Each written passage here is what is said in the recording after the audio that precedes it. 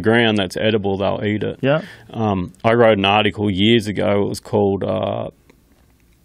Killer at the Pass. It was a place in Australia, and the property owners, like the ranchers, called me up and they said, you need to come out and shoot some of the foxes, like they're devastating our lambs. And I ended up going out there, and when I was driving in with the forward drive at night with the high beams on, I seen this massive big black and white boar walking between the flock of sheep with a lamb in its mouth. There was this pig and it had got a taste for meat, and it happens all the time. Like, so a big boar, especially a mature animal, will get a taste for meat in harsher conditions, and they'll just stick to meat after that. And I ended up catching up with this pig the next morning and shot it with the bow. It actually attacked me. The first shot wasn't perfect, and it charged me, and I ended up like stabbing it to death. I was on a slope like this on the mountain, Jesus, and it was really a battle. And he ended up hooking the bow out of my hand, because when he charged me, I put an arrow on and shot, and just went down one side and like hit one lung, and it just infuriated this boar, and he was on me. And when I was fending him off with the bow, his tusk went into the bottom limb of the bow or the cam or something like that, and ripped the bow out of my hand. And I ended up getting my knife off me, and I ended up like stabbing this pig while it was like trying to run me over. Holy shit! How big was it? It was a big boar. It was like big meat-eating boar like this. And like how many pounds? Oh, fucking big. That's how many pounds? 300? Probably not 300. 200? Our mountain boars just get real solid. Yeah, probably 200 or something like that. And anyway, I ended up stabbing this thing to death.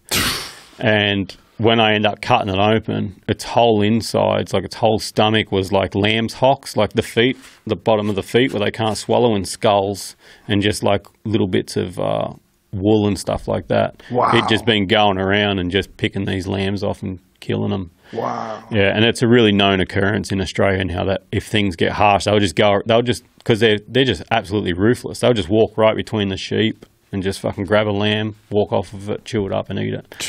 But anyway, first thing in that morning that I found was a pig spew, and it was like this fucking spew like this, and it was the same. It was lamb's hocks, and it was What's a like spew? bits of vomit. Oh. You don't say spew in America? Yeah, you do, but I thought maybe Okay. it meant something else to you. Yeah, fucking spewing, mate. Yeah, spew. Yeah. Spew. I spewed out. Yeah, spewed. Yeah.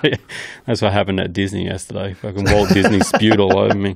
So it just threw up bones and shit? Just threw up bones and stuff that it couldn't digest, but yeah, end up lamb killer at the pass. It's a destructive animal, and they're so ruthlessly efficient in terms of like how much food they can eat. So a deer will walk along and it will pick, it will just pick the tops off grass, and the grass regrows, A pig will go through and eat that grass, and it will turn it over and eat the roots and everything as well. Causes a lot of erosion, and then there's no regrowth because there's no roots in the ground. Because they're greedy pigs. They're greedy pigs. There you go. Yeah.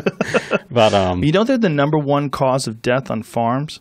Really? Yeah, apparently with domestic animals, people falling into pig pens. And just into them. They just they just devour. And, when you're dealing with these giant domestic pigs, they get fucking huge. Massive, yeah. Yeah, hundreds of pounds. Yeah, in like Western New South Wales, when times get tough, which is like seems to be fucking all the time now. But they'll get so desperate. Like you'll shoot a pig, you're going through for the farmer, and you're just shooting them. You're not even really taking any meat off them, because they're like they're eating meat themselves, and they're like skin and bones and disgusting. It's more of like a cull mission, and you'll come back in the afternoon and that pig will be completely skin and bones, because the other pigs just get in there and you'll hear them. You'll just hear them just scream, and it's the most god-awful sound there is. They cannibalize. They cannibalize, yeah.